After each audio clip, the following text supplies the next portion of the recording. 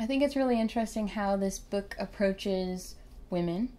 Onyasanwu is, like I said, she becomes a sorceress.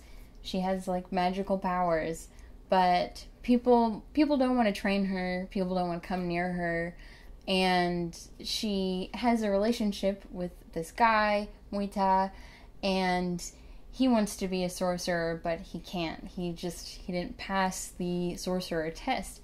And to a point, there's some tension there because he feels like, and everyone feels like, that men should be sorcerers.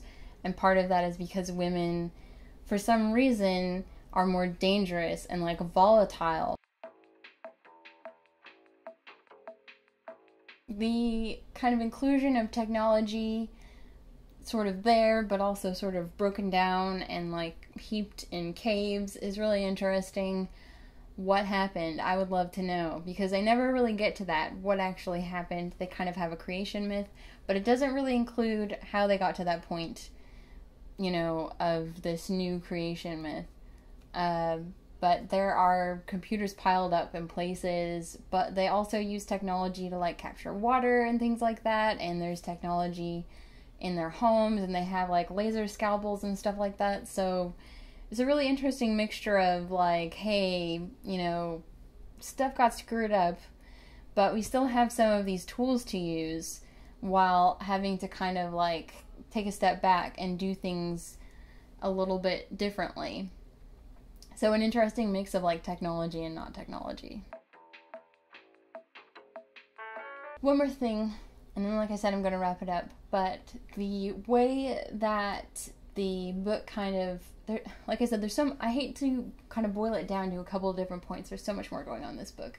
But the way that it kind of talks about how, you know, you see in war there's like a bad guy and a good guy.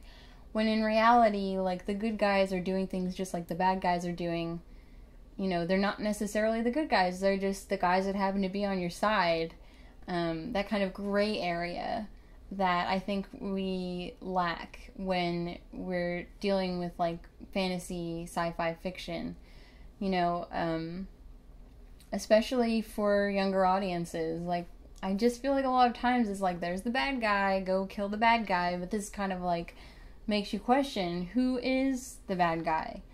Who's really the worst here? Because, you know, there are like two different types of people, different like cultures, and the one culture is bad and like rapes and pillages and stuff, but the other culture kind of in response does the same things and enslaves people just like the first culture does. It's a mess. So there are no good guys in war. And I think that's definitely important and really vital for this book. It was really great.